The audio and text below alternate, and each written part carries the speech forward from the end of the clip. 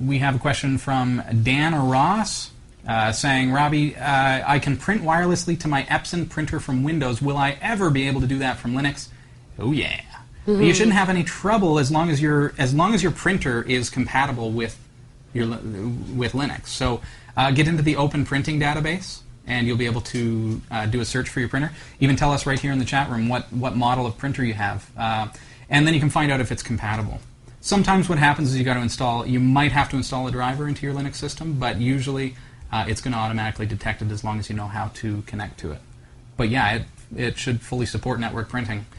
We use Brother printers here, and I never have any trouble connecting any of my Ubuntu systems to the wireless printer, which actually goes, the printer connects to the wireless switch, the access point, and then my computers connect to the access point and then go out to the printer from there. It's not a direct connection to the printer. So if for example, the wireless access point was unplugged, I would lose access to the printer at that point. That's typically how we set it up.